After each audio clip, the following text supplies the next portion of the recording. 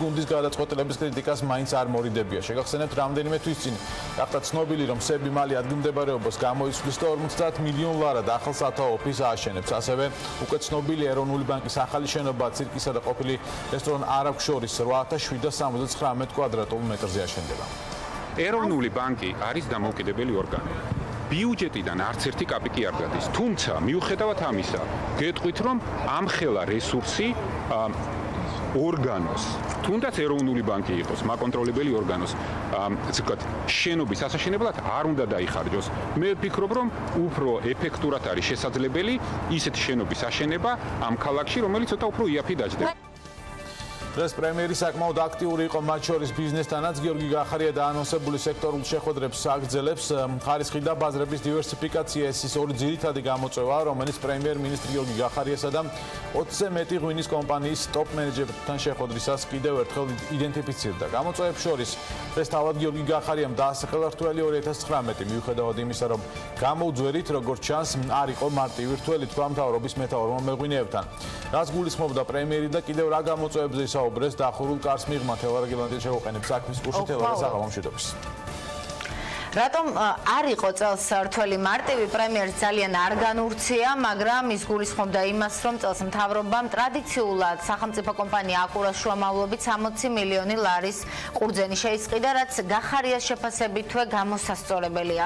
მაყურებლისთვის რომ განმარტოთ, ეს ის მოსავალია, რომელიც ღვინის კომპანიებმა არ იყიდეს. იმიტომ რომ სავარაუდოდ არ ჰქონდათ ამის საჭიროება, ამიტომ კახელ ფერმერებს რომ ყურძენი არ გაფუჭებოდათ, შესაბამისად საპროტესტო აქციები არ დაწყებულიყო ტრადიციულად, რასაც დიდი ალბათობით ოპოზიციაც წაახალისებდა, რომ თურმე მთავრობა ფერმერებს ყურადღებას არ აქცევს და ასე შემდეგ, 60 მილიონის ყურძენი იყიდა აკურამ, რომლისგანაც სპირტს გამოხდიან და გაყიდიან ან კომერციულად კარგ ფასად, ან პირიქით. დღეს ღვინის კომპანიებს ჩვენ ამ ჭრილშიც დავუსვით კითხვები, ხომ არ გამოვიდა ისე, რომ სხვადასხვა სახელმწიფო სუბსიდირების პროგრამების, ასევე ყურძნის ფასის სუბსიდირების გამო ბაზარზე ჭარბი მოსავალი მივიღეთ ჯამში, რომელსაც ღვინის კომპანიები არ ყიდულობენ და ასევე ხომ არ შეაშინა ამ ნაწილში გარკვეულწილად ავიაემბარგომ ღვინის ინდუსტრიაც. შეგვიძლია მოусმინოთ ახლა ბიზნესს. უმნიშვნელოვანესია მე ვენახე გლეხი მოვიყვანოთ უპირატეს მდგომარეობაში, რომ მას არ ქონდეს ჭარბი ყურძენი, ეს არის მნიშვნელოვანი.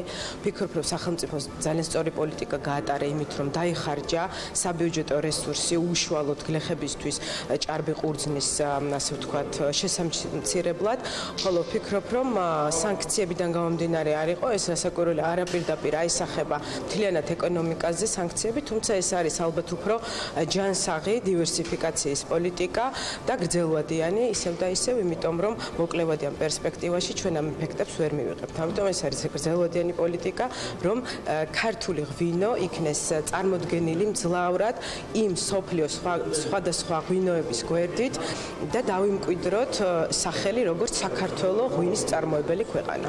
წელს ჭარბი მოსავალი იყო და აქედან გამომდინარე კერძო სექტორმა ვერ აითვისა ის რაც ჭირდებოდა, იმაზე სადღაც მეტი მოსავალი იყო და სახელმწიფო ვალდებული გახდა რომ მიეღო. ეს ჩვეულებრივი სოფლიოს ბევრ ქვეყანაშია, როდესაც სახელმწიფო გარკვეულ შემთხვევებში, გარკვეულ პერიოდებში ჩათვლის და მიიღოს მონაწილეობას და ერთვება და გარკვეულ სუბსიდიები იქნება თუ დაუშვათ დამატებითი მექანიზმები. პოლიტიკის დონეზე, იმიტომ რომ ბოლო პერიოდში იმდენი აგროკრედიტით ძალიან სასიხარულოა, მინდა გითხრათ, რომ ამხელა მოსავალი მოვიდა. ხო, ნუ გასაგებია იყიდის მე ეს ხო ტყუილა არის დოვლათი ხო არის კარგება, ეს მე იგი ისე გამოვა და სახელმწიფო გამოიტანს და იყიდის კერძო სექტორი, ან სპირტს, ან ღვინოს.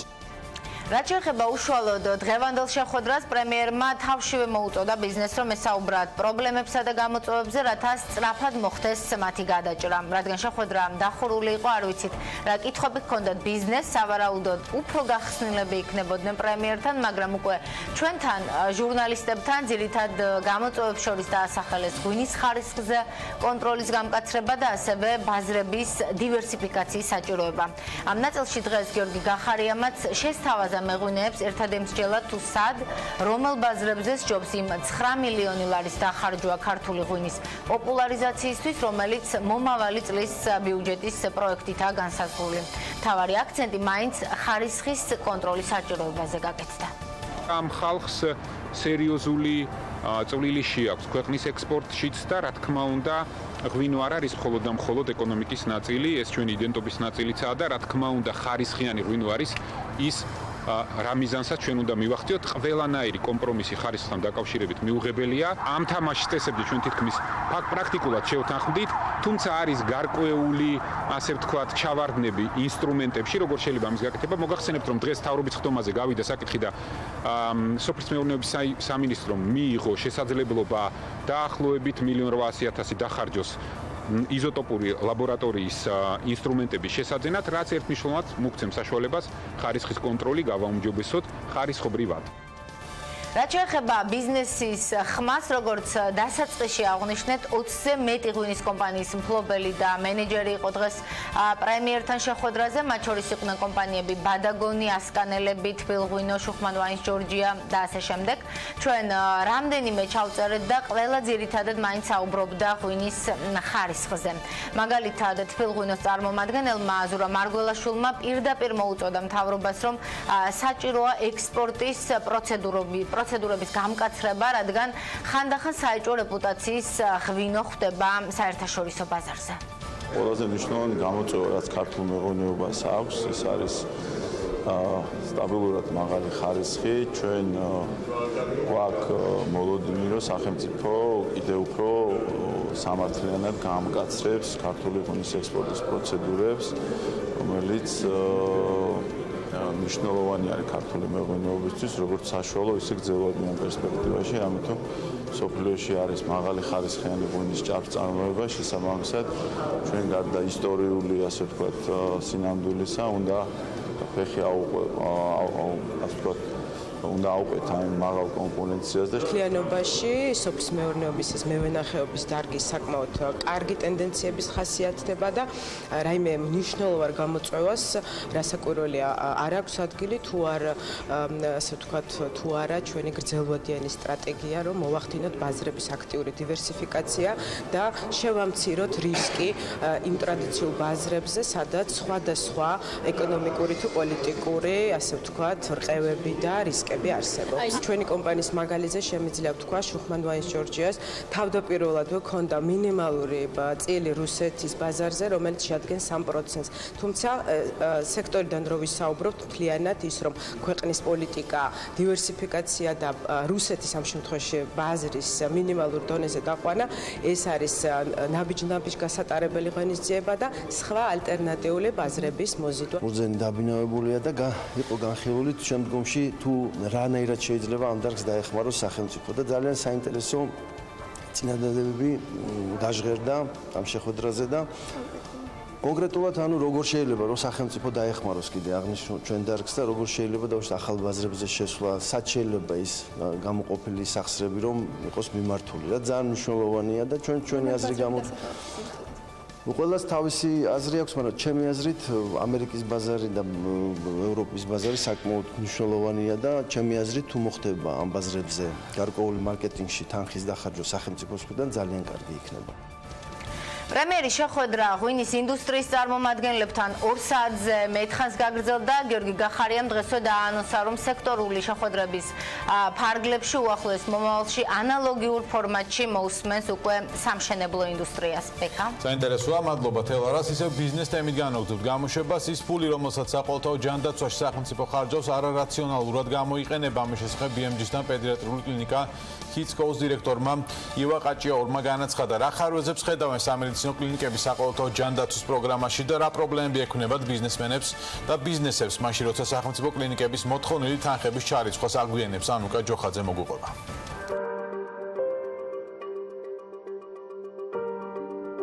საყოველთაოს შემოტანამ და დაწყებამ ერთის მხრივ, რა თქმა უნდა, გაზარდა ხელმისაწვდომობა სამედიცინო სერვისებზე. მაგრამ მას მოყვა ძალიან ბევრი გვერდითი ეფექტი, ასე ვთქვათ, რა ის ფული, რომელსაც სახელმწიფო იხდის და ხარჯავს ამ მიმართულებით, არარაციონალურად გამოიყენება და არარაციონალურად იხარჯება, ესეც ფაქტია, იმიტომ რომ პრაქტიკულად ვერ ხდება ფულის დაგროვება ერთთან რამოდენიმე ხელში და მე ამ ფულის რეინვესტირება ისევ სამედიცინო სექტორში, ხარისხის გაზ და ახალი რაღაცების შემოტანა და ასე შემდეგ. ეს ფული განიბნა ამ წლების განმავლობაში, წავიდა ძალიან ბევრ ახალგაზრდა კლინიკაში, საეჭვო რეპუტაციის კლინიკებში ძალიან ბევრში და დაიკარგა პრაქტიკულად. ანუ დარგისთვის ეს ფული დაკარგულია. მე ყოველ შემთხვევაში ასე ვფიქრობ, რომ ჯობია სახელმწიფო საერთოდ არ იყოს ამ სერვისების ყიდველი. რა თქმა უნდა, კერძო საზღვაო კომპანიები უნდა ახორციელებდნენ ამ მისიას და სახელმწიფო უნდა ყიდულობდეს თავისთვის საჭირო სერვისებს სწორედაც რომ კერძო საზღვაო კომპანიებში, რაც ჩემის აზრით ბევრად უფრო ხარჯ-ეფექტური იქნებოდა. რასაც ვაკეთებთ, მე ის დოკუმენტაცია მიდის ჯანდაცვის სამინისტროსთან, მე მიდის იმის იწყება იმის დამუშავება, ასე ვთქვათ, დამუშავებას მეა გარკვეული დრო, რა თქმა უნდა. მე ხდება დადასტურება ამ შესრულებული სამუშაოსი, მე კიდე პროცედურებია, რაღაც ნაწილი დასტურდება, რაღაც ნაწილი არ დასტურდება. მე ხდება ოქროზე ხელმოწერა, შეთანხმებაზე, ასე ვთქვათ, ხდება აღიარება გადასახდელი თანხით და მე ამ თანხით გადმოვირიცხავ. თუმცა აი ეს პროცესი ყველაფერი არის 5 თვიანი დაგვიანებით დროში გაწერილი. ბევრი პროცედურაა, რასაც დიდი მუშაობა ჭირდება, რა თქმა უნდა, მაგრამ მეორესფერ რაღაც გზები არის მოსაძებნი ამის გამოსასწორებლად, იმიტომ რომ 5 თვიანი ჩამორჩენა ნებისმიერი კლინიკისთვის ძალიან ძნელია. შეიძლება თითოეულ კლინიკამ შეძლოს ამის სწორად დაალაგება. დანარჩენს ყველას უჭირს ყველას გადაყავს, სავარაუდოდ ყველგან არის დაგვიანებები, ხელფასები ზუსტად იგივე ვადით და ასე შემდეგ. ძირითადად შემაფერხებელი, როგორც ყველგან ახაც უფულობა, ან მოსახლეობის გადახდის უნარობაა აქაც, იმიტომ რომ თანამედროვე სამედიცინო სერვისები ძვირი არ არის იაფი და არცად არ არის იაფი და ვერ ჩვენთან ვერ იქნება იაფი. როცა ეს ფული არ არის და სახელმწიფო რესურსის შესაბამისად მწირია, იმიტომ რომ რამდენი შეიძლება ბიუჯეტმა გამოყოს, ხო? ეხლა ჯანდაცვის სამინისტროს დღევანდელი მონაცემები დაახლოებით ბიუჯეტის მე-13-ს ხარჯავს პენსიებში და ჯანდაცვაში, ხო, მეწს უბრალოდ ვერ დახარჯავს. შესაბამისი განვითარება გვაქვს დარგშიც, რა ფულის ხარჯვაც გვაქვს. მადლობა უნდა გადაუხადო ანუკასაც, რომელიც ყოველკვირა ცდილობს ბიზნესის ხმა და პრობლემები მოიტანოს თქვენამდე. შრომის კოდექსზე გავაგრძელებთ ამასობაში საუბარს. დღეს BMG-ს ჰქონდა საშუალება, რომ პრემიერისთვის უმრავლესობის წევრი დიმიტრი სკიტიშვილის ავტორობით მომზადებული შრომის კოდექსში დაგმილი ცვლილებებით შეეფასებინა, რადგან საჯარო პოზიცია გიორგი გახარიას ამ დრომდე არ დაუფიქსირებია ამ თემაზე. შეგახსენებთ საკანონმდებლო ინიციატივა, რომელიც ჯერ პარლამენტში არ შესულა ქვეყანაში მინიმალური ხელფასის დაწესებას, ზეგანაკვეთური სამუშაო შეზღუდვას, ზეგანაკვეთის დამატებით ანაზღაურების განსაზღვრას, შეთავსებით სამუშაოს რეგულირებას და სხვა საკითხებს ეხება. შრომის კოდექსი რაღაც ცვლილებები, რომელზეც საუბრობთ, ეს არის მხოლოდ და მხოლოდ პროექტი. ამ პროექტს ჯერ ოფიციალური სახე არ მიუღია. როდესაც მოვიდა უკვე პარლამენტში. მაგრამ სანამ დაამტკიცება, უნდა ვიმსჯელო. არა, შეხედეთ შრომ არაფერი არ მოხდება ბიზნესთან შეუთანხმებლად და არაფერი არ მოხდება ისეთი, რაც ხელს შეუხლის ეკონომიკის ზრდას. არ მინახავთ. როგორ უნდა იყოს თქვენი სამუშაო სივრცე და როგორ მოხდება უსაფრთხოების ნორმების კონტროლი? მთავრობა ახალ ევროდირექტივას ამუშავებს, რომელიც ძალაში 2021 წლიდან შევა, როგორც საქმის კურსი ჯანდაცვის სამინისტროში განუცხადეს, სამუშაო სივრცე 3 კვადრატულ მეტრზე ნაკლები არ უნდა იყოს, ხოლო ადგილი, სადაც დასაქმებულ სამუშაო დროის გატარება უწევს, შესაბამისი განათებით უნდა იყოს უზრუნველყოფილი, ვინაიდან არასათანადო განათება მათი შეფასებით ნევროლოგიური დაავადებებს იწვევს. ამასთან, როგორც ჯანდაცვის სამინისტროში განმარტავენ აღნიშნული ცვლილებები, ძალაში მთავრობის დადგენილების საფუძველზე შევა და მას შრომის ინსპექცია გააკონტროლებს. ხოლო რაც შეეხება მონიტორთან მუშაობის ახალ წესებს, მას მხოლოდ რეკომენდაციის ხასიათი ექნება, კონკრეტულად კი 3 საათის შემდეგ კომპიუტერის ეკრანისგან უნდა დაისვენოთ. არ მგონია სირიის ჩრდილო-აღმოსავლეთში მიმდინარე დაპირისპირება ამ ეტაპზე საქართველოს ეკონომიკაზე გავლენა მოახდინოს. ამის შესახებ განცხადება საქმის კურსთან ევროპის საბჭოს ოფისის ყოფილმა ხელმძღვანელმა კოსოვოში ზურაბ კაჭკაჭიშვილმა გააკეთა, თუმცა კაჭკაჭიშვილის განმარტებით იმ შემთხვევაში თუ სამხედრო დაპირისპირება გაგრძელდება, ეს არა მხოლოდ საქართველოს ეკონომიკას, არამედ რეგიონის ქვეყნების ეკონომიკაზეც იქონიებს გავლენას. ერთ-ერთი კი ნავთობის ფასი იქნება. მიშა ხაჩძე მიმუშავა თემაზე და სწორედ ის ჩაგვაყენებს საქმის კურსში. დახოცილი მშვიდობიანი მოქალაქეები იძულებით გადაადგილებული ათასობით პირი და განადგურებული ინფრასტრუქტურა. თურქეთმა სირიაში საჰაერო და სახმელეთო თავდასხმა განახორციელა. ქვეყნის ჩრდილოეთში 4 მიმართულებით თურქული ჯარი დილიდან შევიდა. მთლიანობაში ავიაციამ 181 სამიზნეზე შეტევა მიიტანა. საქართველოს მეზობლის სამხედრო მოქმედებებს 15 ადამიანი შეეწირა. 8 მშვიდობიანი მოქალაქე და 6 ქურთი მებრძოლი. დაღუპულია 2 მცირეწლოვანი ბავშვიც. 50-მდე ადამიანმა კი სხვადასხვა სახის დაზიანება მიიღო. წვიმასავით ცვიოდა რაკეტები, იბომბებოდა ყველაფერი. პანიკა იყო, ყვირილი და გაუსაზლისი ვითარება. არიან დახოცილები, ასევე დაშავებულებიც. თურქული ჯარის სამიზნე ქურთი მებრძოლები იყვნენ. ოფიციალური ანკარა განმარტავს, რომ მდინარე ეუფრატის აღმოსავლეთით სახმელეთო ოპერაცია მშვიდობის გაზაფხულის მიზანი რეგიონიდან სწორედ ქურთი მებრძოლების განდევნა და უსაფრთხო ზონის შექმნა იყო. ქურთი მებრძოლები წლების განმავლობაში ტერორისტული ორგანიზაცია ისლამური სახელმწიფოს წინააღმდეგ ბრძოლაში ამერიკის შეერთებული შტატების მთავარი მოკავშირეები იყვნენ. ქალაქ კობანში თურქულმა ბომბებმა ის ბანაკიც გაანადგურა, სადაც შტატების ჯარისკაცები ტერორისტების წინააღმდეგ მომზადებებს გადიოდნენ. თურქეთის მხრიდან ეს პირველი შეტევა არ არის. მუდამ ეძებდა საბაბსა და შესაბამის პერიოდს მასშტაბური თავდასხმისთვის. ჩვენ სირიის დემოკრატიული ძალების სირიაზე ყველა სახის შეტევას მიუღებლად მივიჩნევთ. სირიის ჩრდილოეთით თურქული ჯარების შეტევა ათასობით ადამიანის ტოლვილობის მიზეზი გახდა. ქვეყნის საზღვრისპირა ქალაქებს მოსახლეობა მასობრივად ტოვებს. სირიის ქალაქ რას ალ-აინიდან და თელ-აბიადიდან ათასობით ადამიანი უკვე გაიქცა. სანამ სოფელს დავტოვებდი, 2 ტანკი დავინახე. მოსახლეობა პანიკაში იყო. სოფლები და ქალაქები თითქმის ყველამ დატოვა. მხოლოდ რამდენიმე ადამიანი დარჩა იქ. სირიაში თურქულ ინტერვენციას სწავე კრიტიკა მოჰყვა მსოფლიოსგან. არაბთა ლიგამ ეგვიპტის მოთხოვნით შაბათ სამიტი მოიწვია. კაიროში თურქეთის ქმედებები კატეგორიულად დაგმეს. ევროკავშირმა საქართველოს მეზობელ სახელმწიფოს სამხედრო შეტევის სასწრაფო შეწყვეტისკენ მოუწოდა. თურქეთის ოპერაცია სირიაში ახალი დრამატული თავის დასაწყისია სირიის მწვავე ომის ისტორიისა. ჩვენ ყველას ძალიან კარგად გვაქვს გაცნობიერებული ასეთი სამხედრო ოპერაციის შესაძლო შედეგები. შედეგები შეიძლება იყოს ძალიან სერიოზული როგორც ჰუმანიტარულად, ასევე პოლიტიკურად და სტრატეგიულად. იმ შემთხვევაში თუ თურქეთი სირიაში ქურთების წინააღმდეგ სამხედრო შეტევას არ შეაჩერებს, მას მწვავე სანქციები ემუქრება შეერთებული შტატებისგან. რესპუბლიკელებმა და დემოკრატებმა სანქციების ახალი პაკეტი უკვე მოამზადეს. შეზღუდვები შტატებში თურქეთის ხელმძღვანელობის აქტივების გაყინვას ისახავს მიზნად. სანქციები თურქეთის პრეზიდენტს, ვიცე-პრეზიდენტსა და თავდაცვის მინისტრსაც შეეხება. გამკაცრდება სავიზო რეჟიმი ქვეყნის პოლიტიკური პირებისთვის.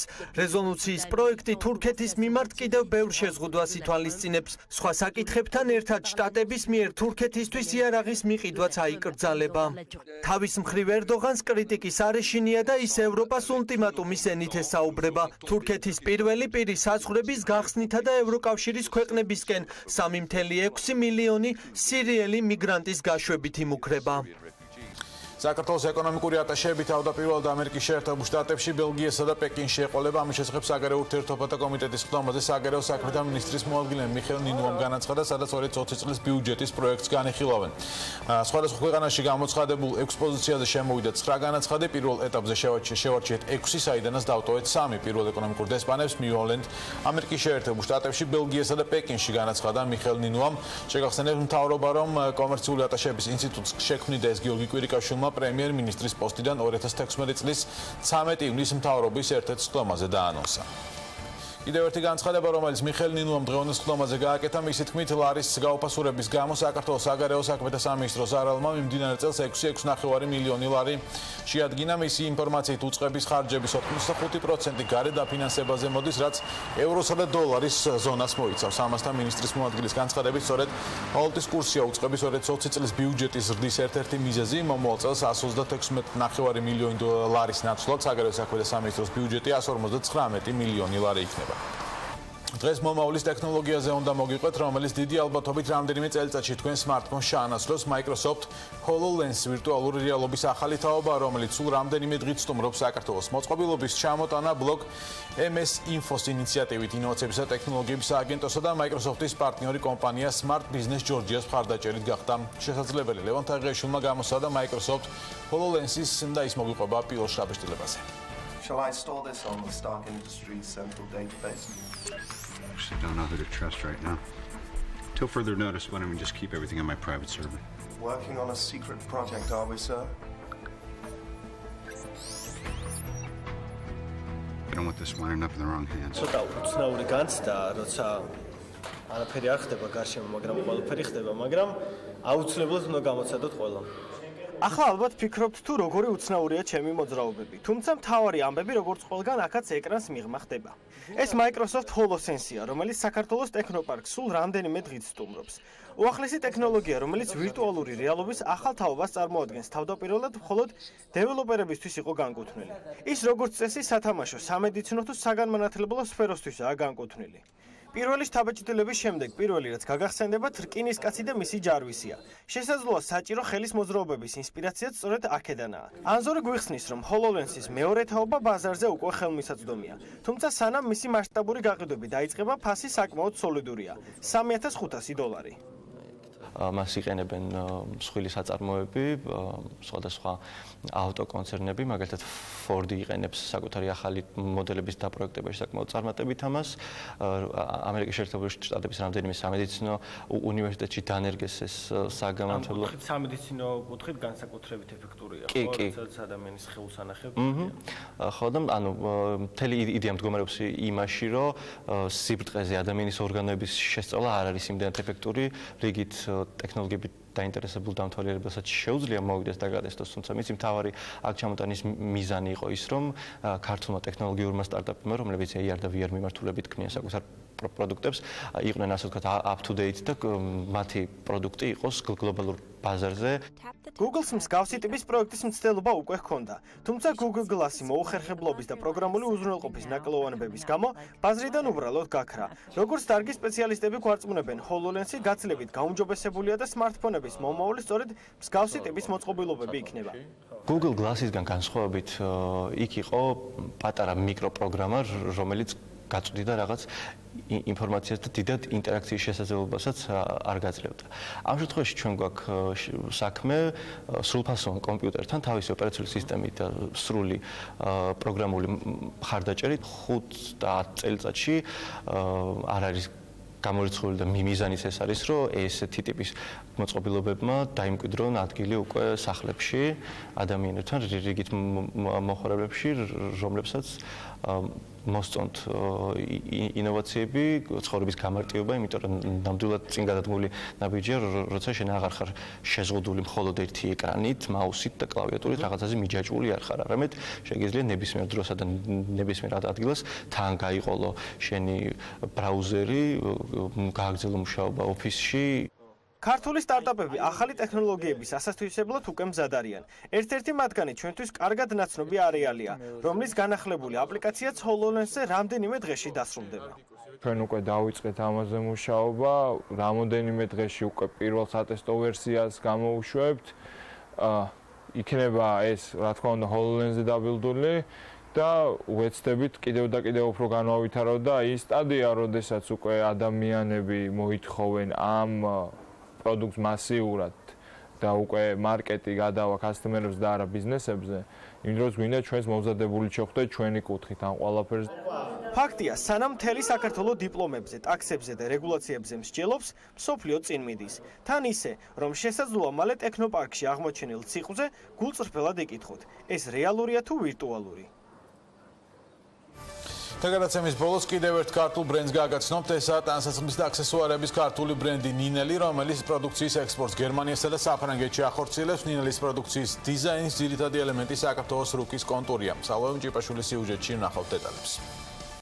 მხოლოდ ქართული სპონსორია ნოვა, 200 ქართული პროდუქტი ნოვასგან. ნოვა ქმნის ქართულს.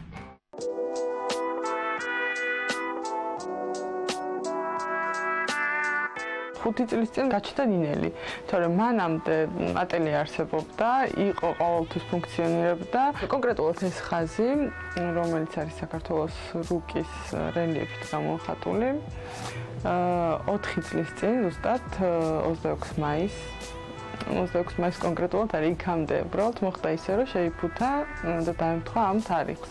ყოველთვის ძალიან მინდოდა, რომ საქართველოს რუკის ფორმა იმდენად მომწონდა და იმდენად სახასიათო იყო ჩემთვის, რომ მინდოდა სულ ყოველთვის გამოიყენებინა დიზაინის ელემენტად გარკვეულ კოლექციაში. გავაკეთე ის უბრალოდ რაც მინდოდა ყოველთვის გამეკეთებინა და გამართლა, იმიტომ რომ რა თქმა უნდა მქონდა იმის შეგრძნება და გაცნობიერებული მქონდა, რომ ქართველები ვართ და ეს ქართველისთვის ყოველთვის მნიშვნელოვანი თემა და საკითხი იქნებოდა, რომელსაც ძალიან დიდი ყურადღება მიექცეოდა და ასეც მოხდა. სხვათა შორის ძალიან დიდი დაინტერესება არის ტურისტების მხრიდან ჩვენი პროდუქციის მიმართ, იმიტომ რომ თითქოს ესეთი დატვირთვა აქვს სიმბოლური ამასაც, რომ თან სუვენირია, თან პრაქტიკული ნივთი არის, რომელიც შეგიძლია რომ ყოველდღიურობაში გამოიყენო. გარდა სამოსისა, პულოვერების და მაისურებისა აქტიურად ვამზადებთ წელის ჩანთებს, რომელიც ძალიან პოპულარულია დღეს. ფასები გვაქვს